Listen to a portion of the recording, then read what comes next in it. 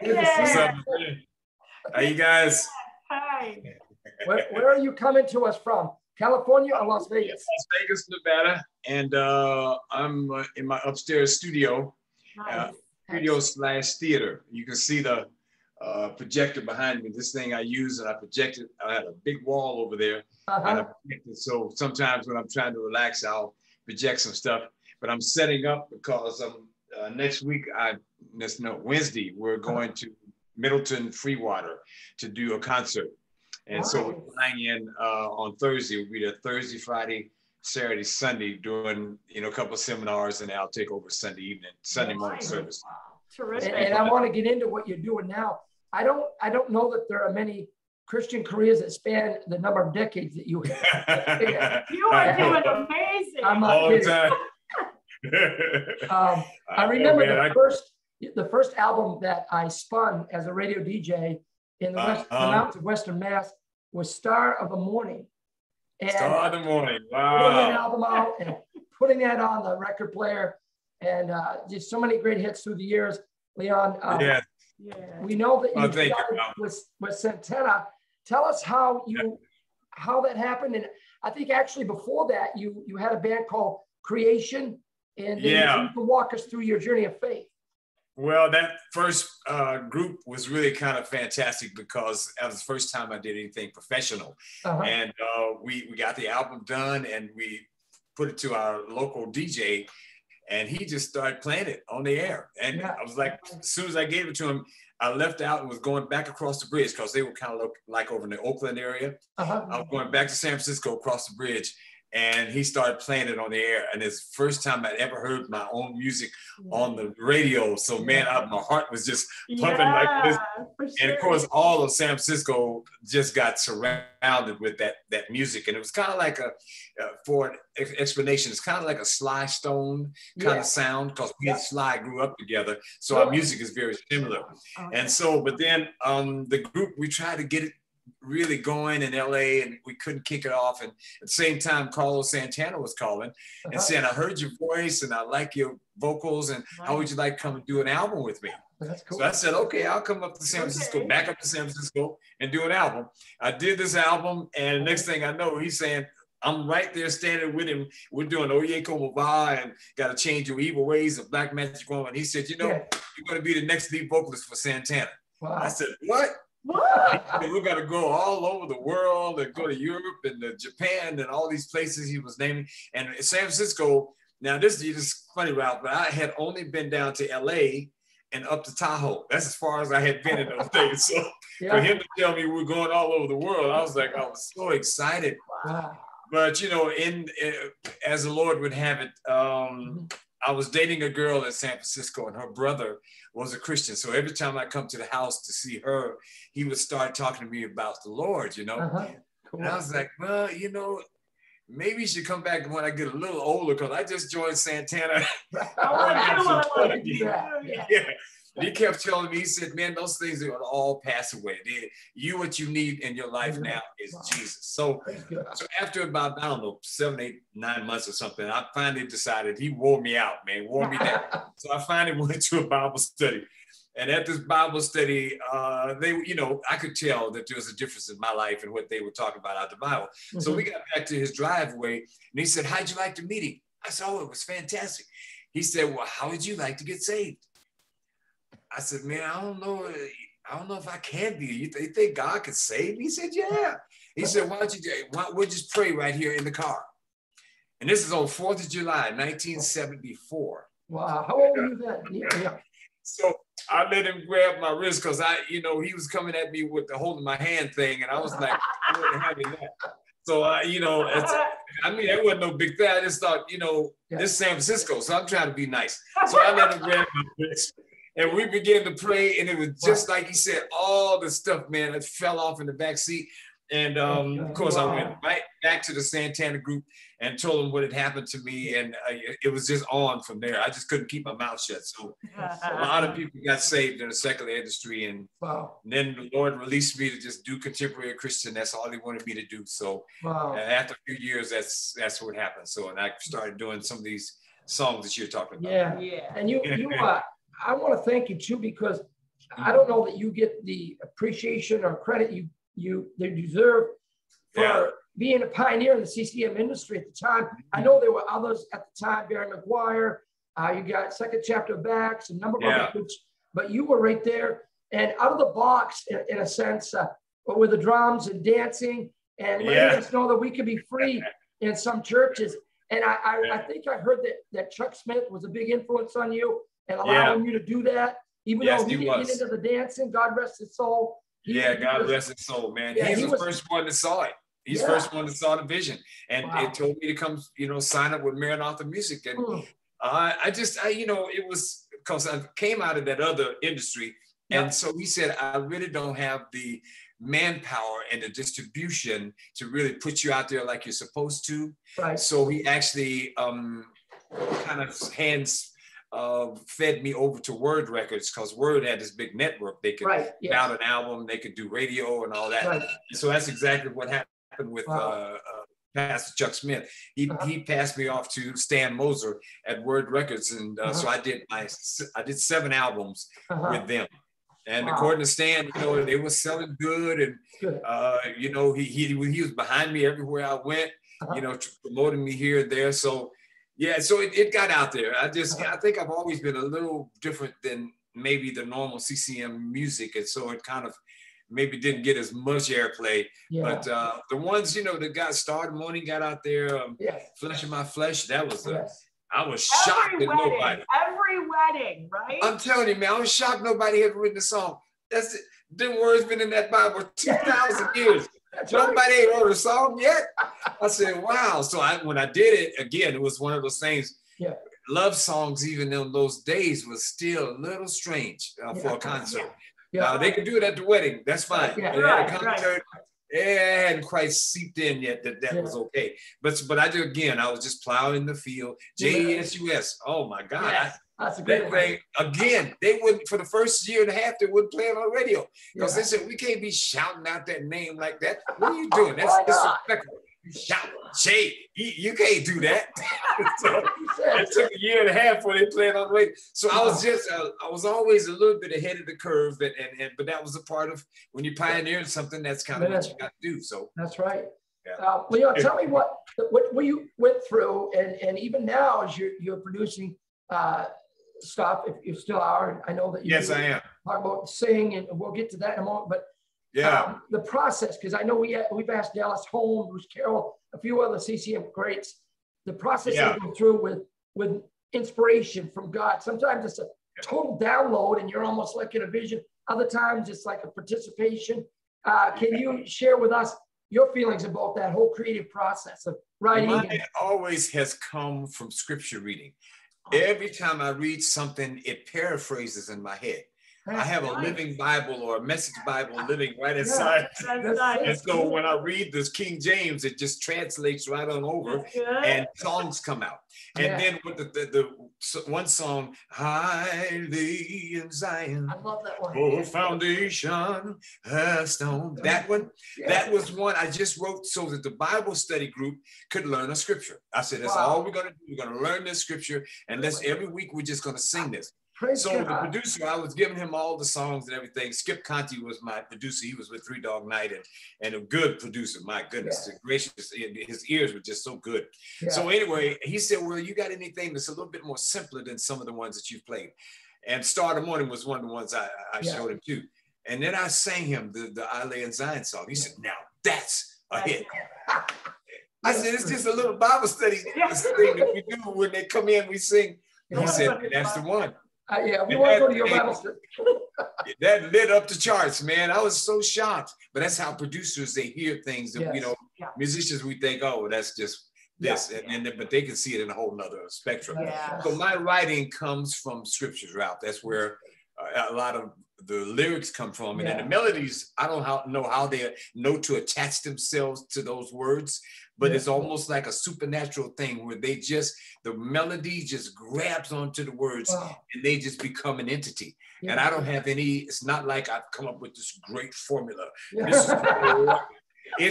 all God dropping it like that, so I have to give him all the credit. Amen. It's kind of like a synergy, right? Of both creators. It really is.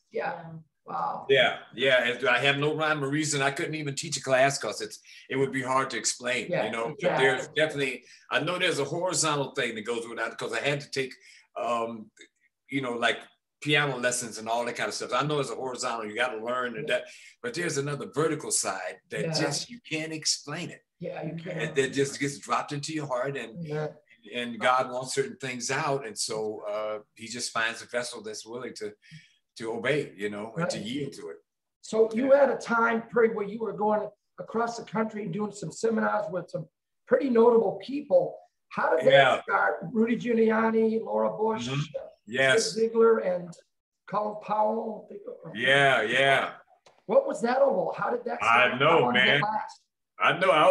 When I was asked, I was already asking questions because there was a guy named Peter Lowe, and he's always done well with finance and that sort of thing and all corporate life. He's just been fantastic, above in the Lord. And I was out with Bob Larson. We was kicking demons out of everybody, man. We just, at first it was kind of scary for me because I didn't know, because he had so many people that would act so funny in our, it's not a normal setting. Yes. And, but anyway, Peter Lowe came because he's Bob's friend, and he came to one of the concerts, one of the, conferences we did. And he said, Leon, I've always loved the music. He said, now look, I do these conferences, these big ones. He said, I'd love for you to come and just, be a part of one and just, sing a couple of songs at the conference. Yeah. And I said, what kind of conference? He said, well, there's businessmen and businesswomen. I said, okay. So I said, well, what are we going to do? He said, well, the first one's going to be maybe about 6 weeks from now. And I said, we're going to hold, he said, the Forum. I said, the Forum in LA? That's 20,000 seaters. What are you going to cut the whole thing off to about 600 people? How are you going to do it? He said, no, we'll have 20,000 people. Wow. I said, this is amazing. Yeah. So I had to start thinking, what the heck am I going to sing? All I got is gospel stuff. I ain't got nothing that's like a salesman crossover. Right. Salesman crossover. Go, get up, let's run, let's get that money. I don't know. So anyway, so what I did, I switched up one of the Santana songs, Black Magic Woman, and I changed it to Born Again Woman. Same music, everything. So to the audience, it sounded like I was getting ready to say, I got a black man, but I said, I got a born again woman. So what I explained to the audience first is that I was married to I called her a little Catholic girl because that's what she was before she got saved. And so I said, I got this little Catholic girl at home, and she told me I got to change the words, so I can't be singing Black Magic Woman. So it will always make everybody crack up. So I said, so y'all forgive me, but I had to change the words of Black Magic Woman. And so I did the music. They all knew the music sounded the same, and so they were able to digest that. And then I would get, I'd get everybody singing "I Believe I Can Fly" because I thought, for a salesperson, if they sing that, that'll make them feel. So I'd have the guys stand up. And they'd sing, I believe I can fly. And then I'd have them sit down. Then have the ladies stand up. I believe I can touch the sky. So, and then I'd have both groups stand up. And then I'd have them do their arms like this, so it looked like we could fly. So the whole 20,000 people standing up and like, we could do this, So I would pick songs like that. And Peter just loved it, man. He said, this is going to work. I stayed with him from 99 to 2012. Wow. I was out every week with him, 2 or 3 of these across the country. I never would hit that many people at Leon Patillo concert, especially non-saved people. Yes, right. And then Peter would give an altar call around 11 o'clock. So and he did it kind of slick. He'd have something they'd have to fill out. They said, if you want to have your life be better with God or something, it was really slick, or make an affirmation. I think that's what he would say. Yeah, if you want to make an affirmation of faith, just mark that X right there, tear it off, and then put it in the basket. And then we'd have a follow-up. And we had people in that city would follow up. Wow. So it really was a cool gig, man. A little bit off center from a contemporary Christian thing. Yeah. But still, out of the box. Very missionary. Out of the box. Yes. I want to continue with chronology, but something I didn't pick up on, I want to ask you about. You did some witnessing to Santana. Can you share that? Do you feel comfortable sharing that? Well, I can tell you this much. When I joined the group, he was Buddhist. Yes. Okay. And so he and I were what I would call the ones that could talk spiritual talk the most. I think he enjoyed talking to me because it was always something spiritual that we had to say. And I'd listen to his side as well. You know, it's just a part of making a bridge, you know, with him. So need to turn this off. And so I think that through that time of conversation, I just kept advancing it a little bit. And I think one day I was over at his house. We were playing tennis because we didn't live very far. I was in Santa Cruz. He was in Aptos, California. So I'd come over to his house and we'd play tennis.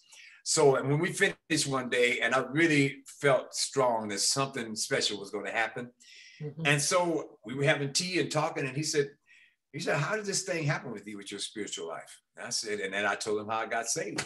And I told him I got baptized and everything. And he said, I want to do that. Serious. I said, really? He said, I want to do the same thing. I said, now that is cool. So I had a friend in Santa Cruz, Bob Paget, Pastor Bob Paget. He had the Assembly of God church there. So I called Bob. I said, man, Carlos wants to make a confession of faith.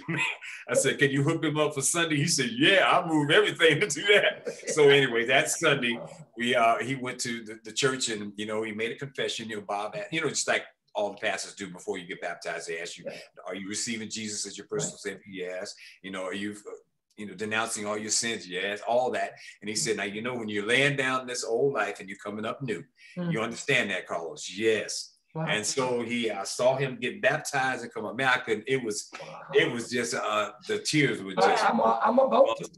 I mean, it was just because all of this time, and I've been praying for him and praying for the whole group I'm in there, you know. And so to see him do that was just remarkable. So I said, thank you, Lord. Definitely be a highlight. So after your conferences, did you start the same thing? The same thing? Yes. Okay. Yes, we left that. Actually, mom and dad always had foster kids in the home. So it kind of got me stirred that way. So I said, when I leave the Santana group, I said, I'm going to do something to kind of help out with, you know, foster kids.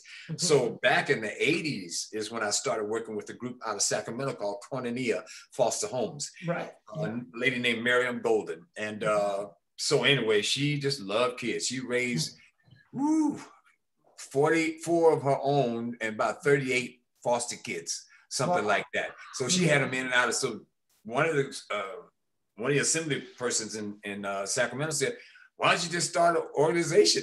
And so she did. She started Koinonia and she grabbed me and she said, well, can you help?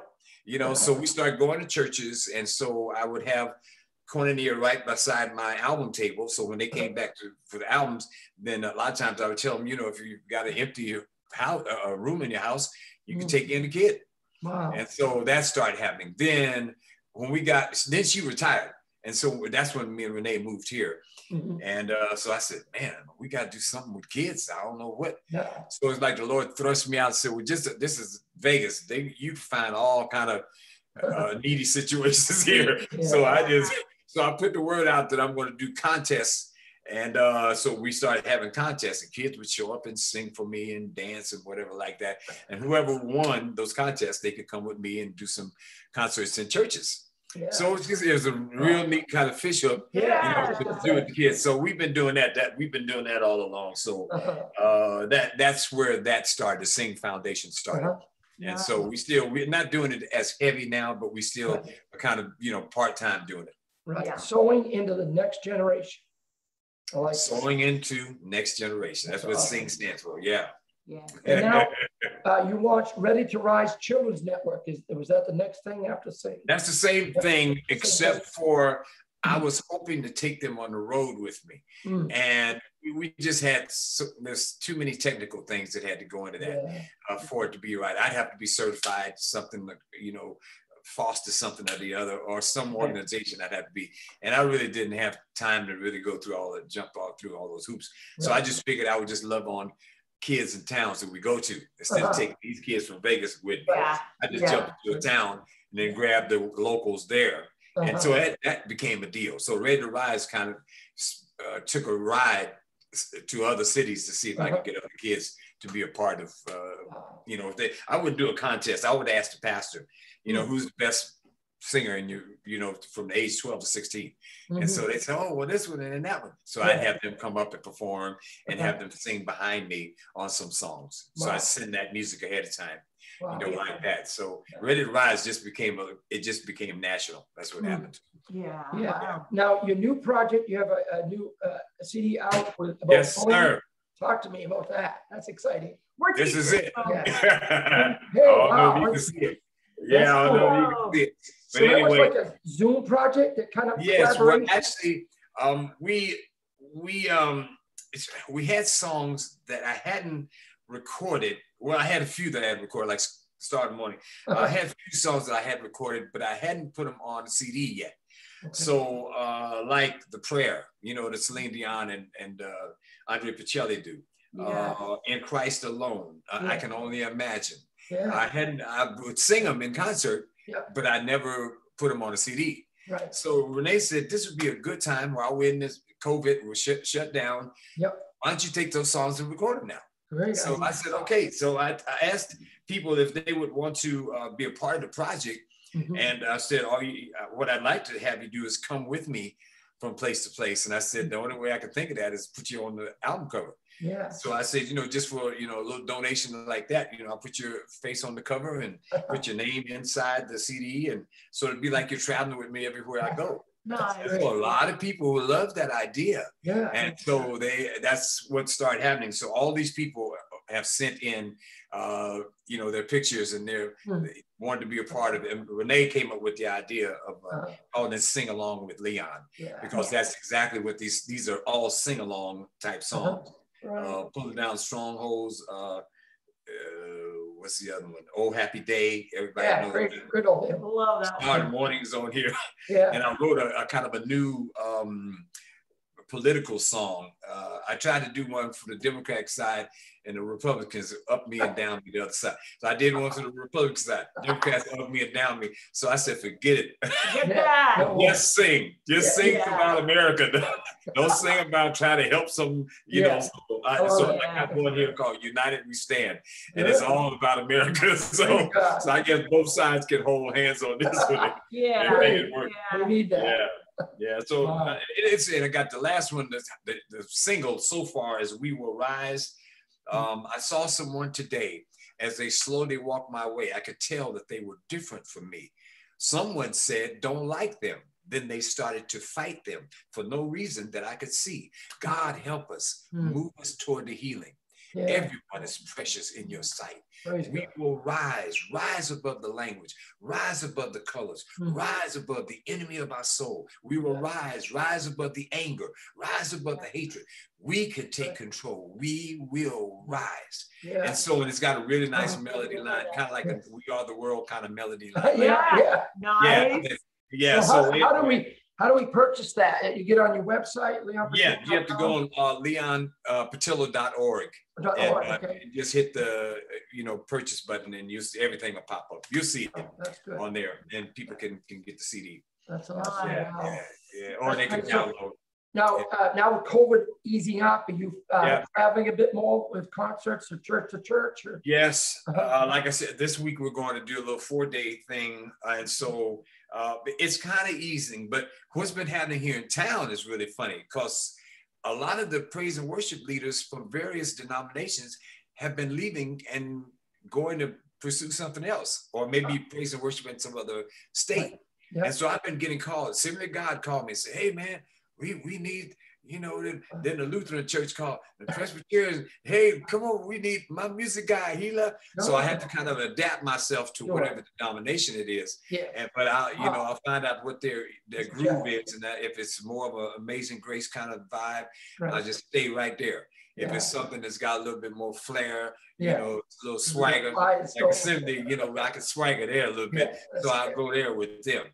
And so it's it. And then the Baptist church in town called and said, man, we need you. So I did 3 services for them last about 3 weeks ago.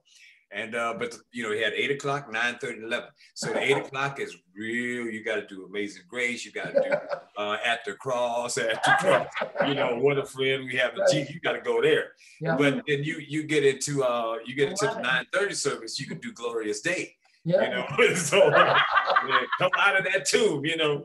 And so anyway, it's just wonderful. So anyway, I just, like I said, I've been getting a lot of calls that way right now. But this will be our first kind of trip out. We'll be going to Milton Freewater, Washington. I mean, Oregon. We're landing Spokane and we have to drive.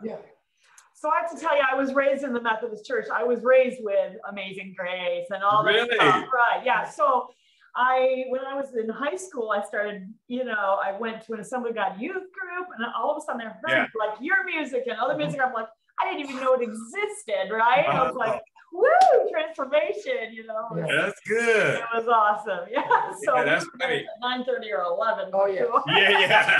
Well, I had my mom was actually, this is going to really crack you up. My mom was Baptist. My daddy was Methodist.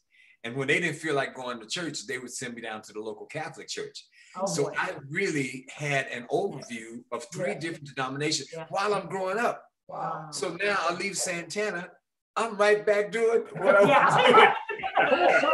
Full circle. I think the Lord just gave me that Santana, maybe some of that, like we was talking about the business meetings things, just to give me a chance to do something out to really touch a secular situation that maybe as someone else wouldn't have the opportunity to do. That's it. So he let me do that, and so I'm fulfilled totally on the professional out there doing it on the big stage side. That's totally, I'm totally fulfilled with that. Now I can get back to, you know, doing what I was doing before. So just kind of taking some of this into, you know, when you get a chance to do a Presbyterian church, man, that, I'm telling you, there's a whole nother awakening that happens for the people that are there.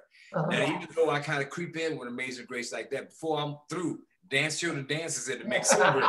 And they up and they don't realize it. They say, kids doing. So I have some friends, about an hour and a half from here. They came to our album listening party. Presbyterian pastor and his wife does the music. And she said, I grew up on your music. She said, I have kind of transformed some of the Presbyterians here toward that sort of vibe a little bit. And it's not getting on one denomination. It's just that I would be nice if all of them could, everybody could go to, if a Baptist could go over to a Methodist church, Methodist could go to a Catholic, get a Catholic pastor to go over to a, you know, Assembly of God. I mean, you could see a whole nother side of Jesus that you didn't even know existed. That's right. You know, so I think all of it's relevant, you know, so it's just, so it's just neat to see you know, how God's kind of, he's stirring this cake. Good stirring. Nice on it. Do you think there's hope for America for another great awakening and revival? You know, it again, the way it's got to, according to the scripture, if my people, amen, who are called by my name, right? Starts with will humble themselves and pray, because we always think, we hear that they gotta, so somehow that finger gets pointing that they gotta change. In that scripture, that's specific. The revival will happen once we come to some real place like that. And I don't know what that's gonna take. I mean, this COVID has really, for me, stirred me in some areas I didn't think were relevant before, but now I see how relevant they are in the future of my life. I've had more time with my grandkids. I got more time with my kids. There's a closeness that has happened from that. I can't say a whole bunch of more scripture reading, but more scripture reading than I was before.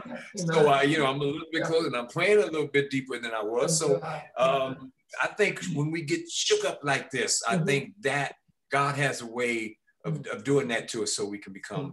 I've been hearing that from a lot of people. And I follow, you know, I'm just a me, but on Instagram, I've been following a lot of Christian music singers and their whole process, what they've been doing during COVID. And it's a lot of deep searching, a lot of deep songwriting. I'm telling you, God's dealing with our hearts. I really believe he is.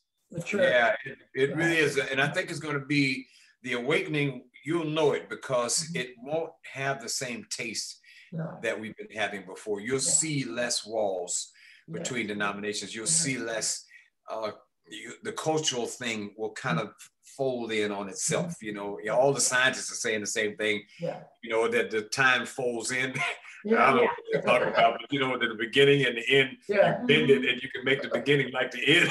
So they got all these philosophies. Yeah. But you know, I just think, and once we fold in on each other and see that what God was trying to start with us in the beginning, if we become that, buddy, it's going to be unstoppable. It's going to move. If we really can get up on top of a mountain and shine that light on top, the whole world's going to know what darkness really looks like. They're going to say it's not that. That's for sure. That's right. Yeah. So, and promote each other's things instead of worrying about our own backyard fences. I'm thinking of the Awakening the Dawn movement.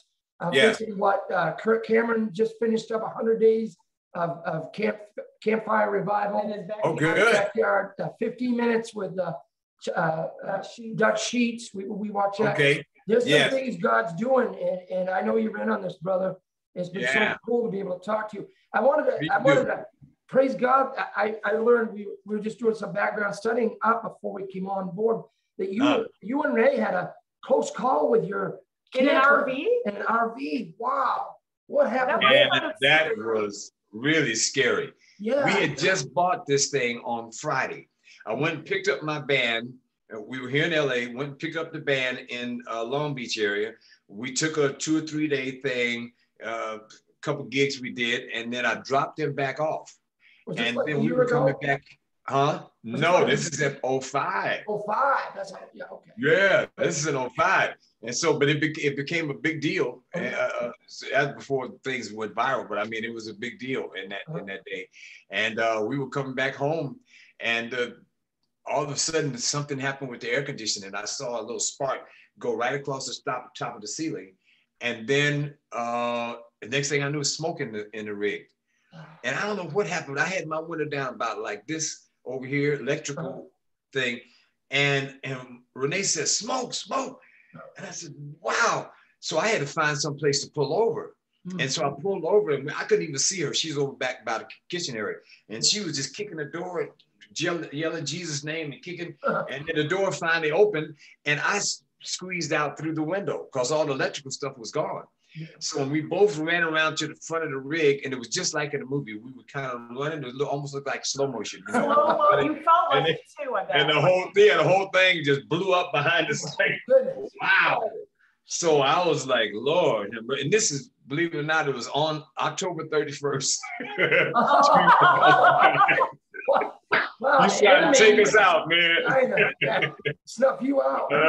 Yeah, we got a little blessing on that one, man. Yeah. So, well, you're like Peter when Jesus said that Satan's desired to sift you as wheat. He was desired to stuff you out. But God has hand on you.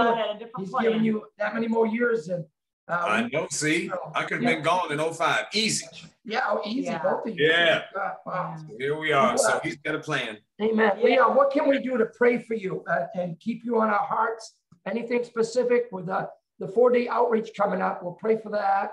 Yeah, we're doing that. And, you know, I want this CD, Sing Along with Leon. I really want this to hit at least 1 million homes this year. Okay. I think we can do it by December.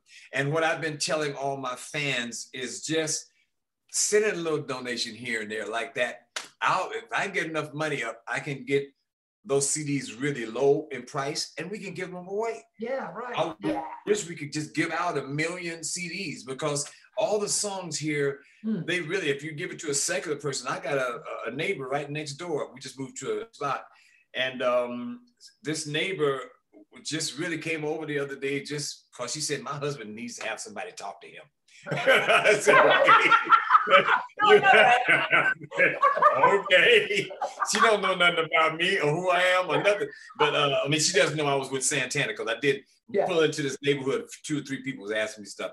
And so they knew that much, but I didn't know why she wanted me to go talk to him. So I went there to talk to him, and actually the conversation flipped over to her having some stuff because she had some miscarriages, 2 or 3 miscarriages. And she really, really, really wants babies. And she didn't know what happened to those kids. And I had heard from some prophets that, you know, they 2 or 3 of them had gone to heaven. They hadn't even, the prophets had never talked to each other. And each one says they had seen some fetuses in heaven. And so I didn't know what to tell her. I heard this from them. And so I don't see that in the Bible. I mean, there's some weird creatures in Revelation. So there could be fetuses there. Yeah. Anyway, so I told her, I really think that your babies are being held there. And so, so she just bust out crying, man. She held me and just cried probably for 5 minutes. She said, that so helps me because I didn't know what happened with my kids. Yeah. And so my job now is to get her to heaven. I think she's going to want to go now because maybe she'll see the babies there or something. Yeah. And I don't know. And I'm saying this out loud, Ralph, but I don't, you know, if true or not, I'm just saying that for that moment, it really gave us some comfort. So I think this album is going to be like a vaccination. Okay, I think it's going to, if I can vaccinate 1 million people this year with this vaccine, I think we're going to have somebody, the disease of hardness of the heart and insensitivity, I think some of that's going to get lessened. And when they listen to it, because the songs on here, a couple of them, the prayers definitely, everybody secular has heard that one. Right. And I can only imagine that went both ways. Everybody. Yeah, so it's a comfortable album to listen to. And I think people will, I think the touch of God will come off of this and give them what they need. So that's my big prayer. That's good. We'll give away 1 million CDs this year. Well, I want to pray for you right now. I want to thank you for the honor of allowing us to do this Zoom interview. I know that we've been really excited. We've been so excited. I'm sorry the first time we didn't work out. I don't know what happened, but and we'll keep in touch. I'm gonna text your wife a scripture that I think is gonna help you with your neighbor. That will really even more confirm. Being a pastor, my mind went right to a scripture, but I don't want to take the time now with that lady. And you've already heard enough, but I think it's going to really help even more so. Good. Why don't we pray? Amen. All right. Thank you so much, Lord Jesus, for our good brother in Jesus, Leon Patillo. It is so freaky to think about myself in 1982 playing his album Start of the Morning. And here I am, what, 30 years later almost? And I'm talking to him on a TV screen. He's got the anointing of the Lord. Lord, you have blessed him and you saved him and Renee from that terrible fire. I know we can kind of laugh about what you said to Peter, but I think the same kind of thing really was happening because you said, Jesus, that the enemy's purpose is to kill, steal, and destroy. But you said, my purpose is that you might have life and have it more abundantly. So we pray and prophesy that over our brother Leon and Renee and the ministry tonight. We pray that an extra special touch of the Holy Spirit and double portion of your spirit will be upon him. And Lord, the CD project, wow, vaccination of the Spirit of God through a CD. I love that idea. Yeah. Bless him, give him health and strength with his kids and his grandkids and safety, and let him just rest in you. He's a guy with a lot of energy, Lord. You've given him that. Pray that he would lean on your energy and do Proverbs 3, 5, and 6. Trust in the Lord with all your heart and lean on your own understanding, but in all your ways, acknowledge him. Thank you, Father. In Jesus' name, amen. Jesus. Amen. Love you, brother. That's awesome, man. We'll do it again. Okay. All right. We'll hook up maybe down the road a little bit, kind of give you an update on how the album's going and stuff like that. Okay? Say hi to Okay, guys. God bless you. We'll see you.